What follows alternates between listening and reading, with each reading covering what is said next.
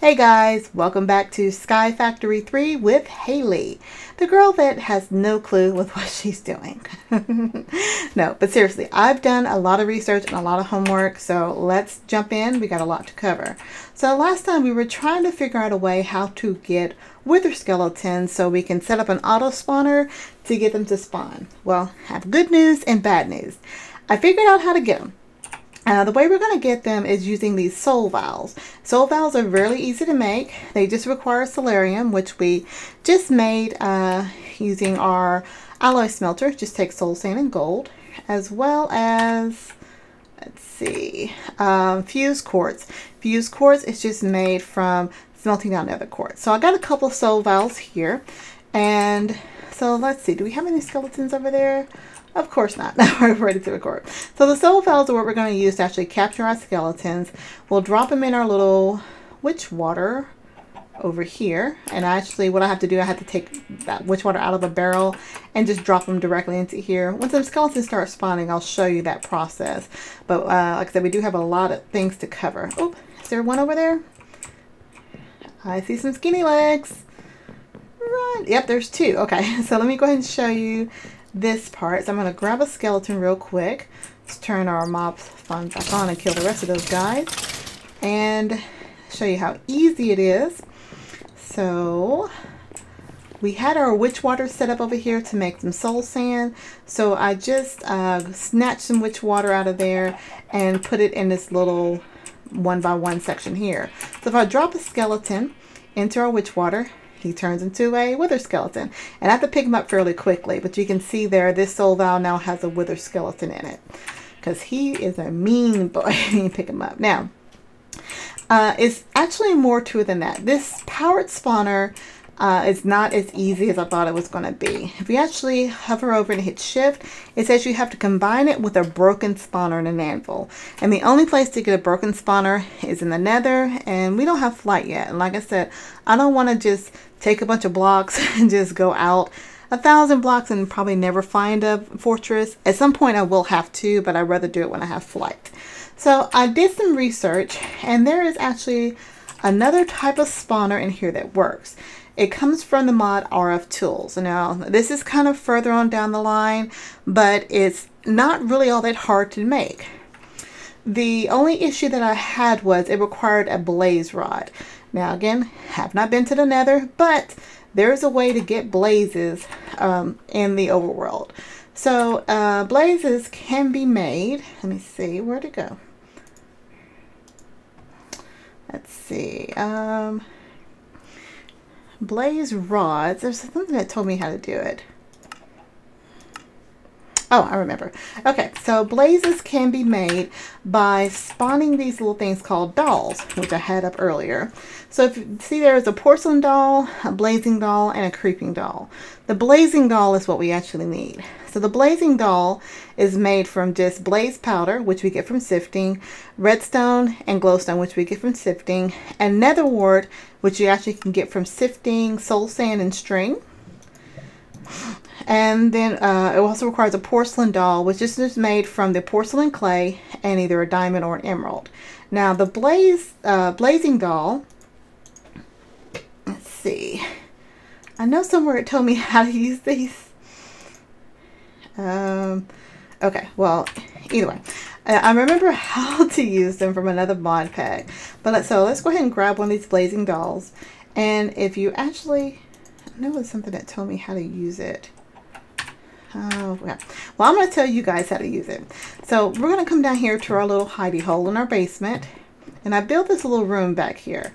Now, there's going to be some things in this room we're going to talk about. Don't worry about it right now. We are going to talk about it in this episode, but this room has some machines in it. All right, so I've got a bucket of lava here. So if I drop the doll into the bucket of lava, you see that it says spawning. So we're just going to wait for that to finish spawning. I'm going to stand back, eat a little bit of chicken. And 42%, it actually goes pretty fast. A lot faster than it did in the other mod I was playing. But that's going to give us blaze. And if we kill the blaze, hopefully we'll get a blaze rod. Any day now. Any day. There we go. So I'm just going to smack them a few times. He's probably going to set me on fire. There we go. Now, he didn't drop one this time, but I swear I got one earlier. We all know if you kill blazes, you get blaze rot. So I was actually able to make the spawner, as you saw down there, downstairs. Let me go back over here to the spawner so we can see the recipe. So once you get the blaze rod, you just need 4 pieces of redstone, a piece of rotten flesh, 1 ender pearl, and a machine frame. Machine frames are made from iron ingots, lapis, and gold nuggets. That gives you your spawners. Now, with your spawners, you also need, what are these things called? Close my book here. In the RF Tools manual, actually told us we need what these spawner beams. There we go, beamers. So let's go over here and look at the recipe for beams. This is a matter beamer. And that just requires 4 blocks of redstone each, 4 glowstone, and machine frames. And you can see there we have the 3 machine frames. Now, in order to work with these items here, let me go back down. Come on, go on downstairs. I'm going to have to make some elevators because I'm having trouble with ladders these days. All right, so the spawner requires a syringe filled with a mob essence. So I've already got a wither skeleton mob essence in there, but let me just tell you how it worked. The syringe, it's very easy to make. Again, all these things are easy to make. It just takes time to get them set up. You just need glass bottles, which is made from 3 pieces of glass, and then 2 pieces of iron ingots. Now, to get your mob essence into your syringe, if I hold shift, it basically says use this to extract essence from the mob. The way you do that, you just smack them in the face. You treat it like you had it as a weapon. If I have time here, I'll do that. One trick, matter of fact, I will go ahead and do that just to show you guys. One trick is that these withers, they will give you the wither effect unless you actually have a some kind of debuff on you. So I'm actually going to, we're going to make, remember we got in our loot bag, 3, 4, 5, 6, 7. Oops, that's more gold than I actually need. We had gotten a golden apple. It was a, yeah, the big golden apple actually. It gives you a wither option, or to not get withered. So let's, and you can see I did get a skeleton earlier. Got lucky with that. So let's go down here in a little hole because we don't want this guy pushing us all over the place. Go on downstairs. There you go. So I'm going to just drop a little wither, put them in the corner. And I'm just going to eat my apple. I want to make sure I have all my stats there. I'm just going to punch him. Now he's just going to set me on fire, but he's not going to give me the wither effect. So you see our little syringe is filling up. And once it gets full, let's see, is it full? Am I hitting him? Yeah, when I hit, once it gets full, there it is, it's full. If I hit him, he doesn't take that much more damage. So now I'm just going to take my cleaver and just smack him. Did that give me another head? That did not give me another head. But the head drops are very rare. So once you get your syringe full, you can go ahead and pop that into the spawner here. The beams, it doesn't have to be set up this way. This was the final way I had it set up from a video I saw earlier. You can actually set these up horizontally. But I'm actually going to change. No, I'll just set it later. The beams, you just actually need to link to the spawner. So if I right click on that, see it says select a spawner as a destination. And I'm going to right click on the spawner, it says destination set. So you do that for all 3 of them. Now, because if you don't have it set, let me just actually show you. I've got way too much stuff in my hotbar down here. Let me go ahead and break this one and set it back down. You can see it gives you the error message not connected to a spawner. So if I actually do what I did earlier, I'm going to right click on it with a wrench. And this wrench I actually just made, it's just made from electrical steel and the basic gear electrical steel we talked about last episode. But I've right clicked on the matter beam, and if I right click on the spawner, all of these are set. Now each time I right click on the spawner down here, it just turns it into a different direction. It's not changing anything, so don't worry about the way it looks. So now that all 3 of these are connected, we're going to actually go into our spawner here. And I've got the syringe in here with the wither skeleton, but it gives you some information here. It tells you that it needs a bone, it's going to need some netherrack, and it's also going to need some kind of food source. And you're going to put each one of these into the matter beams. That's why we made 3 of those. So on the top, I originally put in a stack of bone. And in the middle one, I actually put in netherrack. The way I got netherrack, again, since I'm not in the nether, there's no netherrack around, is this setup that I had where I was trying to make the ender stone, end stone. You can use the same setup to make netherrack. Instead of glowstone, you actually use redstone. So I've got redstone going down into our barrel here, and the lava's going into the barrel. I went ahead and put a drum out here so all the lava that's feeding out can go into the drum, so it can continuously make lava instead of me just waiting for it to fill up. So I'm going to grab a few stacks. Not stacks, I mean just a few here. What I will probably do between episodes is make some nether seeds. We'll look at the seeds here. The nether seeds are tier 2 seeds, and they require nether clusters, which are just netherrack and soul sand. Nether essence, if I have 5 nether essences, I can make 32 netherrack. So I said this is one way to do it, but the nether essence is going to be so much better. So I'll do that off camera and get that seed made. So I've got some netherrack here. Just going to drop down and back in our little hidey hole. And like I said, I was just putting that in the second one. I don't think it matters which one you put it into. And the third one, I actually just chose wheat because I have a ton of wheat growing up there. I could have chosen anything that's going through this list. So we got potatoes, we got meat, we got leaves as well. So any of those would have worked. This setup here does require a redstone signal. So I used redstone conduits, which you can see here. And we have not made those before. So I'm going to show you that. Redstone conduits are just using that conduit binder, but it uses redstone alloy. And redstone alloy is just made from redstone and silicone.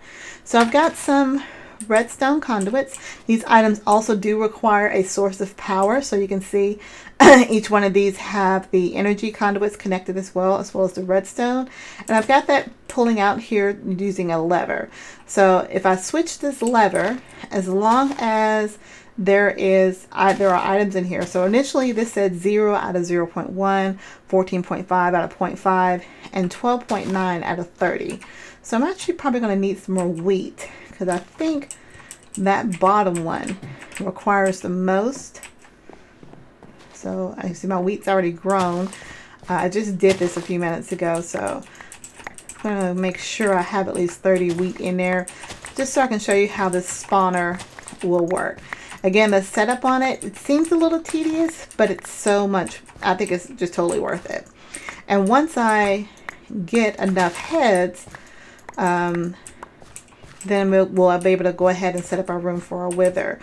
We still have the dark iron growing, so next week we'll be able to set up to start killing our wither, and we'll probably actually need to get some armor going too. So let's talk about that after I get this part finished.